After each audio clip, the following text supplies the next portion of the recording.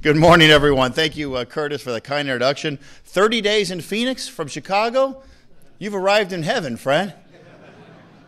Get that guy a Diamondbacks hat, please. By the way, whether you're a White Sox or a Cubs guy, we got both of them for spring training here in our region, so we're good. And we really appreciate our partnership with JPMorgan Chase. I want to thank the Cronkite School of ASU for hosting this incredible event, this gathering of people from around the country and the world to talk about globalization, increasing global trade, what can it do for our economy. It's apropos that we are here in the heart of the city at ASU. This building was built in a complete partnership between the city of Phoenix and Arizona State University.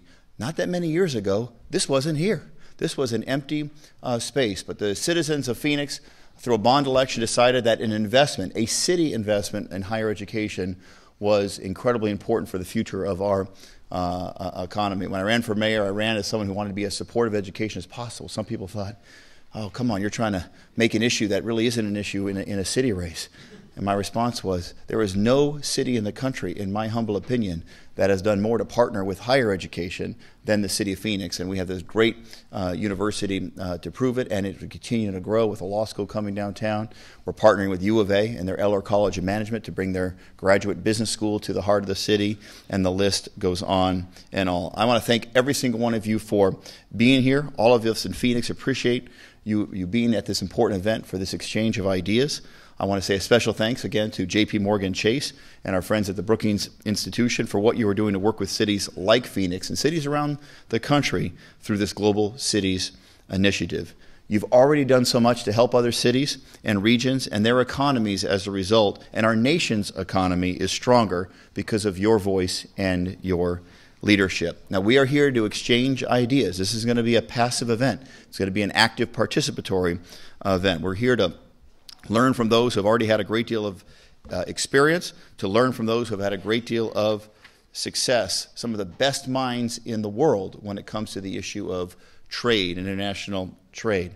Carla Hills, looking forward to hearing from you. Secretary Bill Daley, thank you for being here in Phoenix, making time for this important event. Amy Liu, who you're going to hear from in just a moment from the Brookings Institution. I guess Bruce Katz was not able to make it, but I hope he has a chance to watch this video, because Bruce, if you keep writing books that saying that cities are the center of the universe, I'll keep buying your books, friend. And we're here to take an honest look at where we are in Phoenix today and begin to shape a path forward.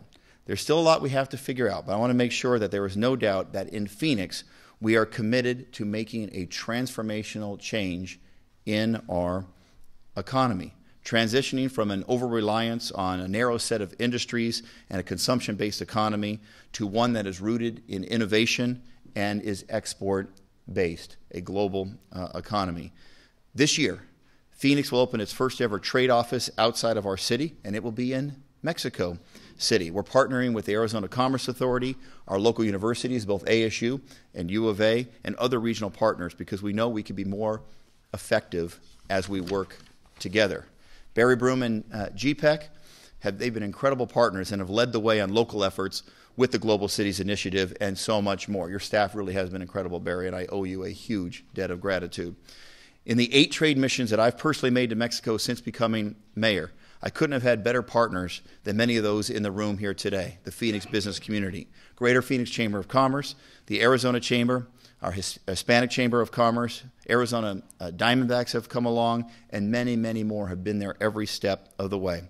Each of them has done much to change the perceptions about Arizona and to build relationships that were unfortunately damaged by some divisive legislation that made its way through our legislature.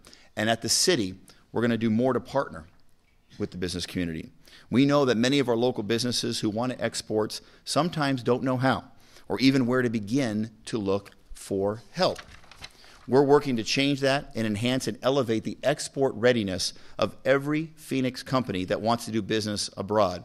We're developing the city's first ever export readiness initiative. We're leveraging existing resources, strengthening our partnerships with the U.S. Commercial Service, the Arizona Commerce Authority, and most importantly, give every Phoenix business the tools it needs to compete in the global economy.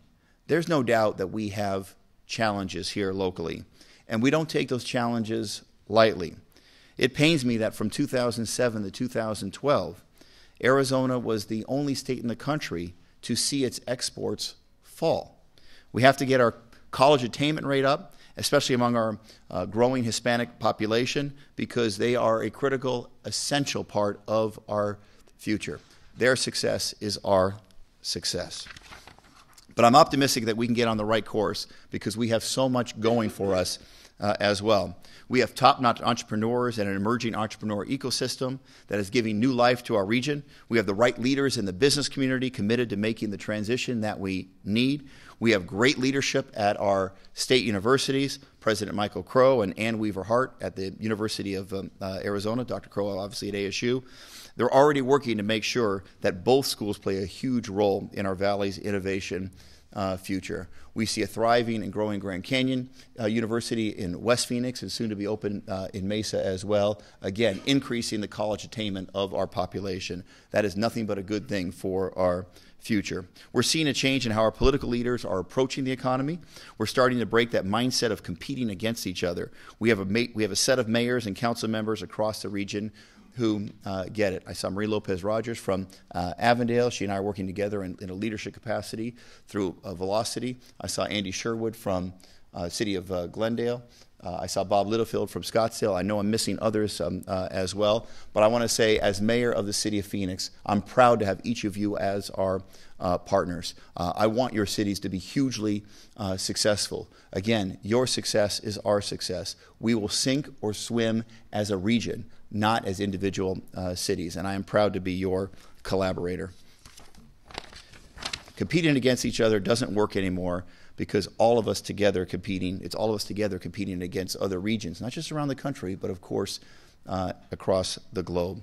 There are many great things happening here, and we want more great things to happen in Greater Phoenix. Today is an important part of that, and I am very excited, just as I hope you are, to hear from all of our distinguished panelists today. Thank you, everyone, for taking the time to be here at this very, very important event with the Global Cities Initiative. It is now my honor to bring next to the podium a person who has we wouldn't be here without you. She is the founder of the Metro Export Economy Project at Brookings. I hope I got the name right, but she is the one that is guiding regions around the country towards a more positive future economy by utilizing the global economy. And the number one thing we can do as a region to be a more global economy is have leaders who think more globally, think in a global context, think in an international context.